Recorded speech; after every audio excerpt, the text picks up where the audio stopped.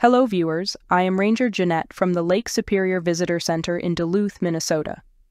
The John J Boland was built as the Charles E. Wilson in 1973 by the Bay Shipbuilding Company of Sturgeon Bay, Wisconsin.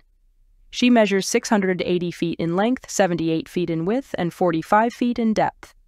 She is powered by two 3,500 horsepower GM diesel engines, giving her a top speed of 13 knots, or about 15 miles per hour. She is also equipped with 1,000 horsepower bow and stern thrusters to aid her maneuverability in port. The Boland has 22 hatches on her deck, which open into 6 cargo holds below deck.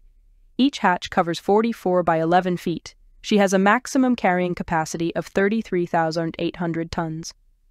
Above her deck is a 250-foot self-unloading boom, allowing her to unload her cargo at 6,000 tons per hour. The John J Boland is owned and operated by the American Steamship Company of Williamsville, New York. The Boland was built for $13.7 million and was the first of 10 vessels built for the American Steamship Company. She was known as Charles E. Wilson until 2000, when she was given her current name in honor of the co-founder and former president of the American Steamship Company. I hope you enjoyed the video. Have a great day.